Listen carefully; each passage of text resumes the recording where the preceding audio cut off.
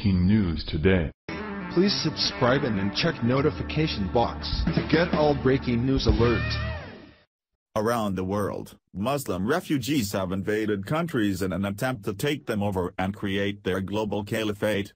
Due to the relaxed liberal policies, this has been happening at an alarming rate as these unvetted refugees flood over the border.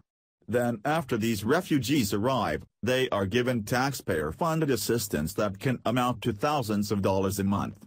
While conservatives have been saying that this sort of handout needs to end, liberals continue to fork it over despite the public outcry.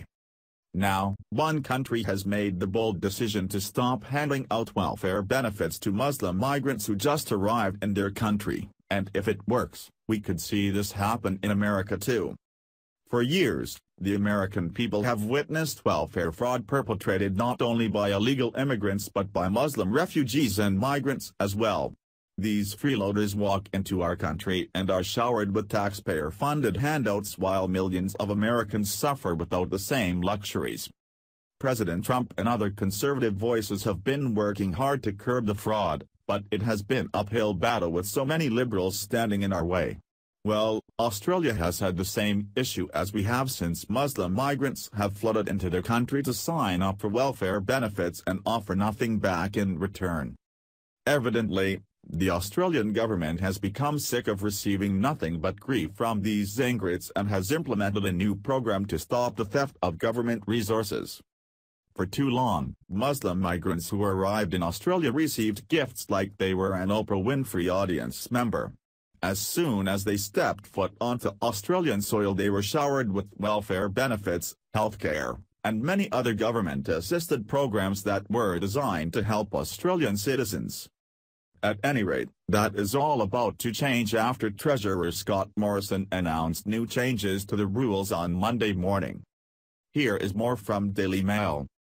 Newly arrived migrants will have to wait longer before receiving a range of welfare payments under a hardline new approach expected to save $1.3 billion.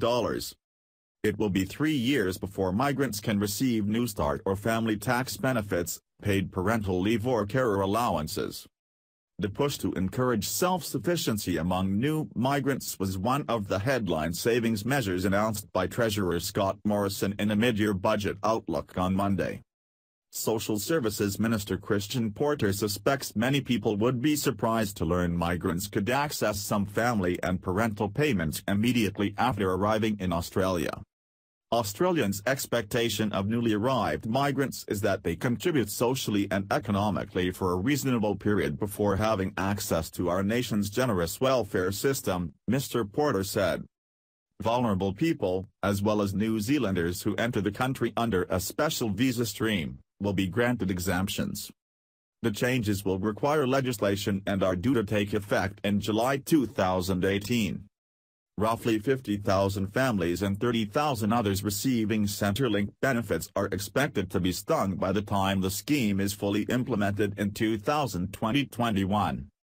The Turnbull government also expects to save about $1 billion over the forward estimates by cracking down harder on family daycare payments. But the government will walk away from a raft of welfare savings measures it has failed to get through the parliament, at a cost of $581 billion.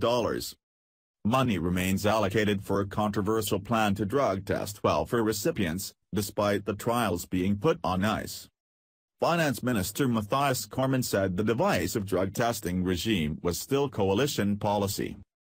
We remain committed to it and we continue to work with all non-government senators in order to secure majority support for what is a very, very important welfare reform measure, he told reporters in Canberra. Of course, this is a fantastic plan to save the country a few bucks, and if other countries were smart they would implement the same thing. Welfare was not intended to be a lifelong option, but to help those who are struggling to get back on their feet and make something of themselves. If you coddle these people they will continue to flood in and take advantage of the system and give nothing back. If people are forced to get off their bums and look for work to eat, they will do it, but that is not what the left wants. You see, the left is all about creating an anti-state where they take care of everyone and have complete control under the guise of compassion. Thankfully, there are people out there who see the destruction that this can cause and is fighting back to save their countries, and hopefully, this same plan will happen here too. Share if you think all welfare recipients must look for work to collect any government handouts. HT, Daily Mail. Follow us on Facebook at Freedom Daily.